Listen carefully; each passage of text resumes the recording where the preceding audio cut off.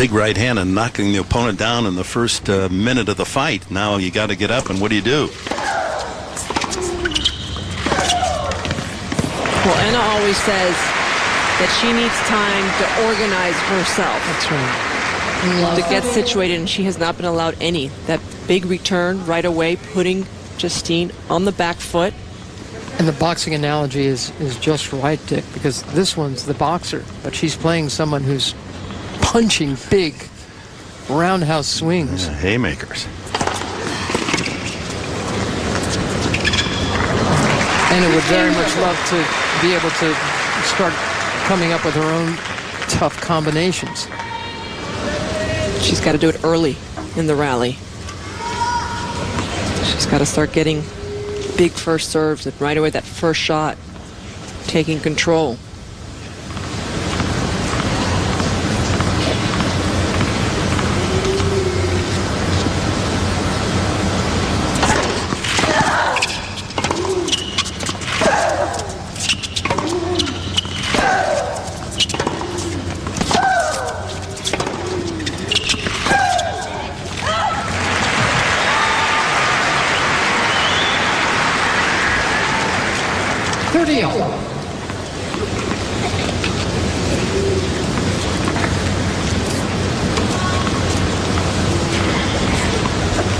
Important for Anna to hold here and not fall 2 breaks down. 30-all.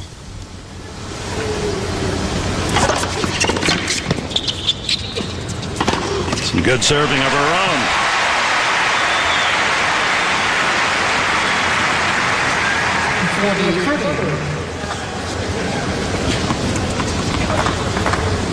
Really reaches up, uses her legs well on her serve, Anna. Look how she looks at the ball throughout.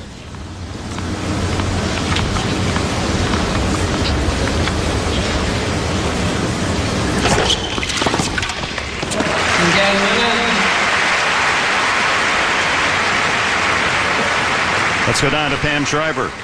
Well, you know, it's funny, through Love 3, Love 30, I had this flashback to last year's final when Serena started off like a house of fire against Maria Sharapova, and I had never seen Serena start a match like that. I kind of felt the same way about Maria through the first 3.5 games.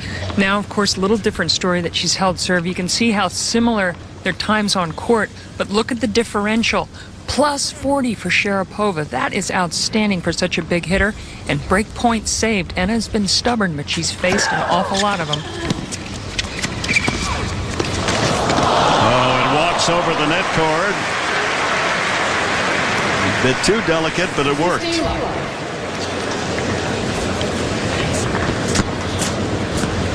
And when you're hitting big and when you're penetrating the court, you can hit this drop shot because Justine's going to be looking to defend.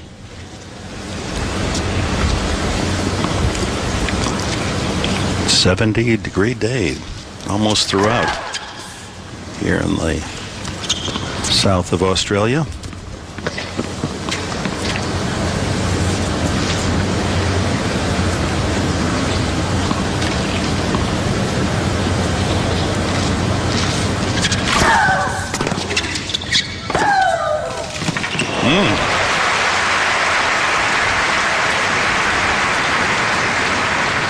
Nothing you can do about that. A solid second serve and just ripping this backhand cross court with authority.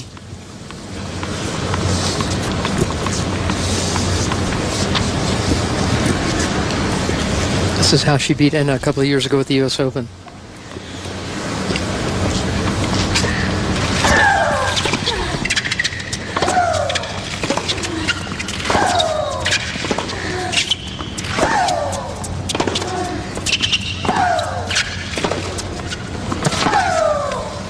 Caught the sideline, yeah.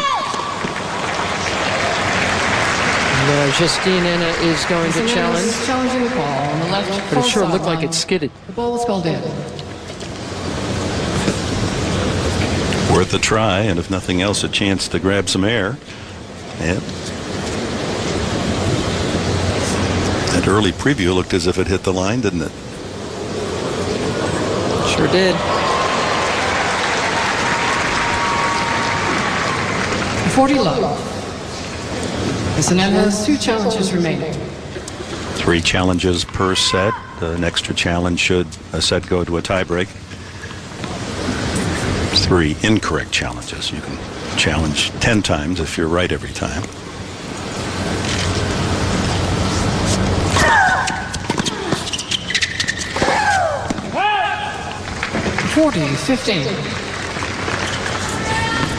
And then Sharapova played here 2 years ago in the semifinal, and it was 6-4 in the third for Anna. And after that match, Sharapova said, "Didn't feel I was strong enough.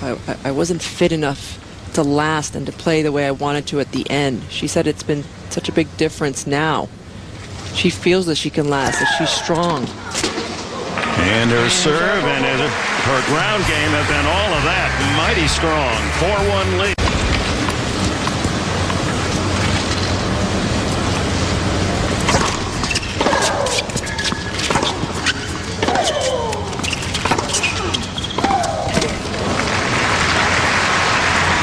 The winner of this match in the semifinals will face Jelena Jankovic, number 3 seed, defeating Serena Williams in straight sets this afternoon. Disappointing was Serena Williams. Fans curious as to just what was going on with her. She was even angry in the warm-up, slamming her racket. We still don't know the answer to that. 15-all. And then, as you saw as we began our telecast tonight, Serena and Venus losing in doubles to Yan and Zheng, number 6 seeds from China. Had quite a cheering section out there in Margaret Court, did the Chinese.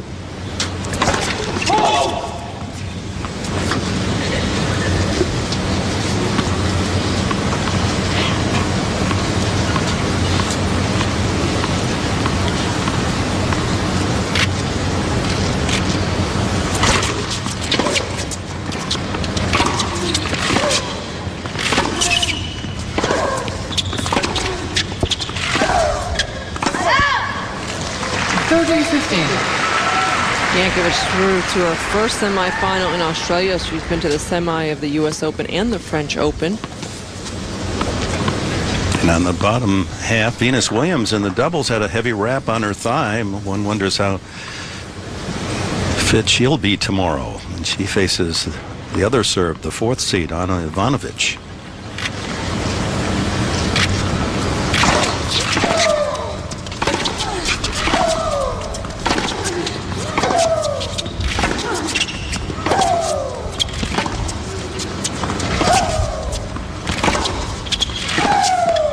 Oh, spirited rally, and Sharapova prevails again.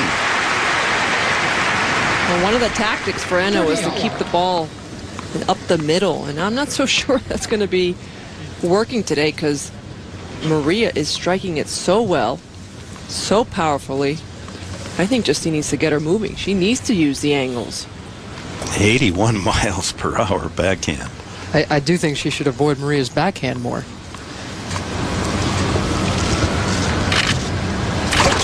See if she makes that adjustment. Let's face it, if anyone can make adjustments, it's this woman, Justine Henin. She really can play several different game plans. She could come to net a lot more. She can, as her coach wants, go down the line more than cross court. And will she figure this out? This may not be a problem she can solve if Sharapova keeps this up.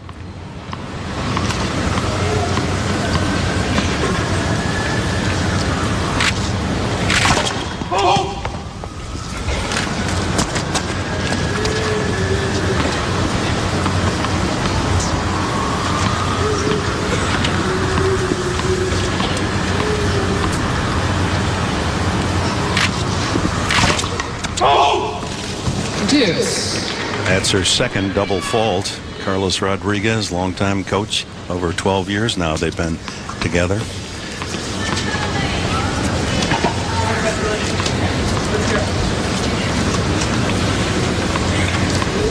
And more of a struggle in her service games and was broken in her first game. At deuce now.